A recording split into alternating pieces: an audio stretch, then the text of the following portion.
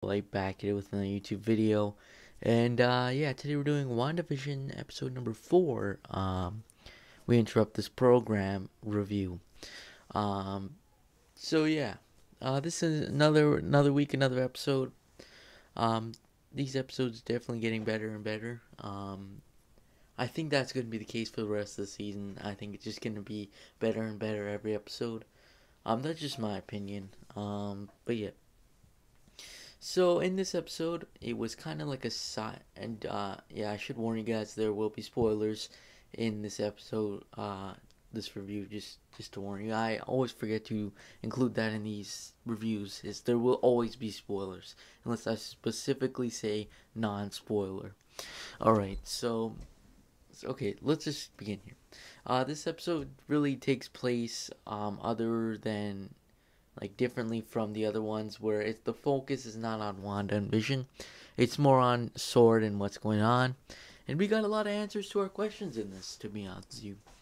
Um got a bunch of stuff on Monica Rambeau, um Sword, and yeah, and there was an appearance of Darcy Lewis, I believe that's her name, from like the Thor movies. We haven't seen her in a while, but she's back. That's pretty cool. Um, so yeah, where should I begin? Let's start with from what we saw.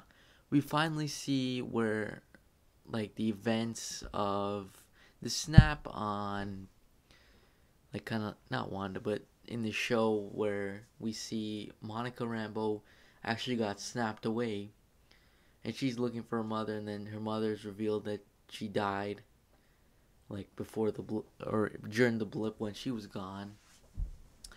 And then that happened, and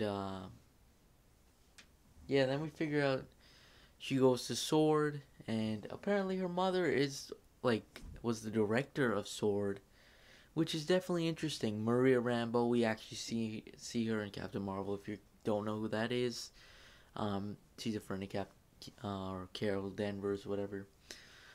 So yeah, there, and then we see that Monica Rambeau is tasked with doing something for a missing persons case, delivering a drone, and then we find out it's Westview, which if you don't know what that is, it's basically the place where Wanda and Vision are, the town they supposedly live in, but then they realize that it's not a real town, and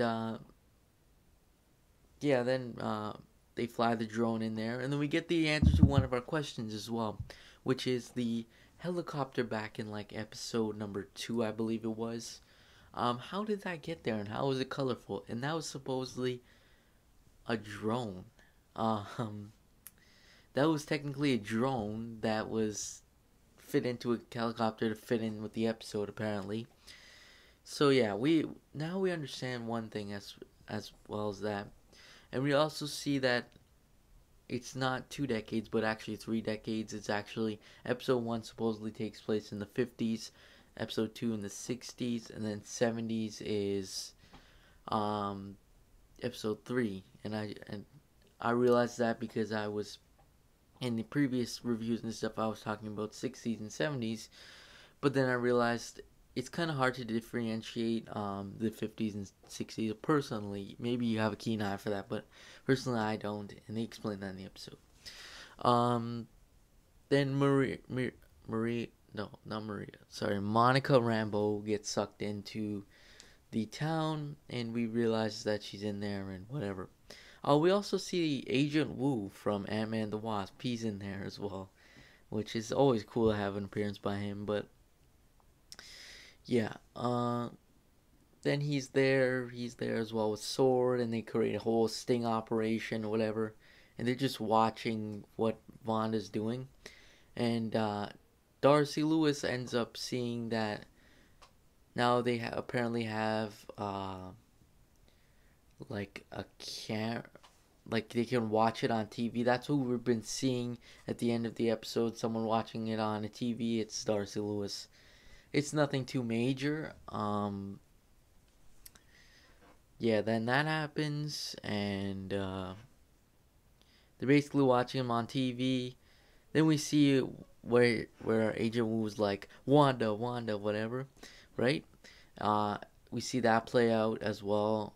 We also see that they put somebody in the sewers or whatever, or in a tunnel, and they go into the town, and then they realize that that's the person who's the beekeeper, and then they're just in there, and then they get whatever happens to them, and yeah, we also get some confirmation that the people who are in there as well, these extras and stuff, um, like Mr. Hart and all those people, are all played by real people who are like missing or something. And I have a feeling that there's an Easter egg in one of those names. I think there is. I have to do a bit of research, but yeah, I would definitely check it out because there might be an Easter egg. And also, I realized something very keen is they never talked about Agnes, which was very strange. I've heard a lot of theories suggesting that Agnes could be Mephisto, which is definitely pretty interesting. I mean, I don't know if I believe Mephisto is the villain of the show or if he's going to be introduced in this or not. Because I'm curious to see how they do it, honestly, because Mephisto, I wonder if they're going to be doing what he's going to look like, especially. Um, is he going to be like CGI or like I don't know. Is he going to take like some kind of human form and fight or whatever? Because that's the real question here. But uh, yeah, we see that.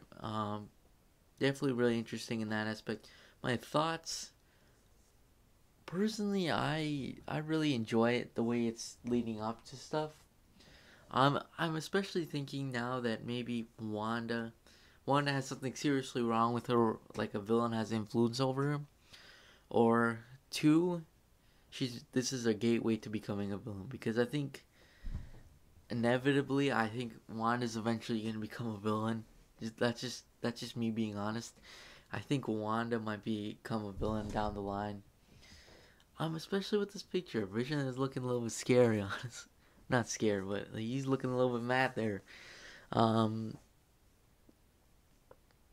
yeah, we also see Vision. Wanda's getting glimpses of the outside world. Like she fully knows what Monica Rambeau is not supposed to be here. That's why she obviously shoots her out or whatever. And we also see a glimpse of Vision without the Mind Stone and ripped his, like how he looked like in Infinity War, which is definitely interesting in that aspect. I think, to be honest with you, I think maybe what's happening in the Mephisto theory is I'm thinking that Wanda probably made a deal with him, where she can have basically her own little place, in Vision. But I'm curious to see what is Mephisto's role. What is he getting out of this? Because if you know Mephisto from the comics, he always wants something in return, which is usually not good. Um, I'm not even usually all the time not good. Like, for example, in I forget what the comic's called, but Mephisto makes a deal with Peter Parker to save Aunt May. In turn, he would not have his marriage to Mary Jane, which in case is very bad in my opinion. It's just terrible, and also restores identity. I forgot that part. So yeah, Mephisto could definitely be introduced. I think he could be. People are saying it's Agnes, but I don't know. I don't know if it'll be the most shocking in my opinion. Not shocking now, but I'll be pretty shocked. Yeah, Agnes seems like she's really nice and stuff. I mean, Wanda looks like a villain, kinda. Uh, what else? Yeah, we didn't really see much from WandaVision this episode. We saw a little bit, but we mostly saw them on the TV screen. That's about it. Um, yeah, nice to see Darcy Lewis come back after her hiatus or whatever the hell. Like, she hadn't been in a Marvel movie since like Thor: The Dark World or something like that. I'm surprised we didn't see whatever I forgot his name. the doctor from Thor. I forget his name, but he was in the first two. Uh, yeah, he was also in the Avengers. I can't remember his name. Pretty sure he's played by like Bill Skarsgård or something. I think that's his name. But other than that, that's basically it. Honestly, comment down below what you guys thought of this episode. Did you like it? Did you not like it? Do you think it could have been done better? Whatever. Was it interesting? Comment down below your guys' opinion. Anyways, thanks for watching. Make sure to like and subscribe, and I'll see you guys in the next video. Peace.